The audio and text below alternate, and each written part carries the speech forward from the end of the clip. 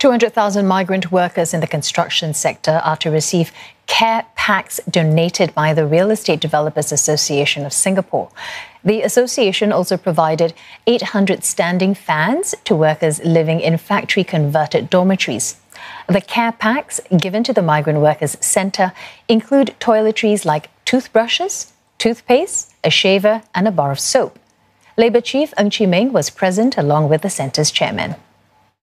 We are very happy to have REDAS partners us together to support our migrant workers in the factory converted dormitories, and we really very thankful to so many of you that at a time like this lending a helping hand to our migrant workers at this challenging time.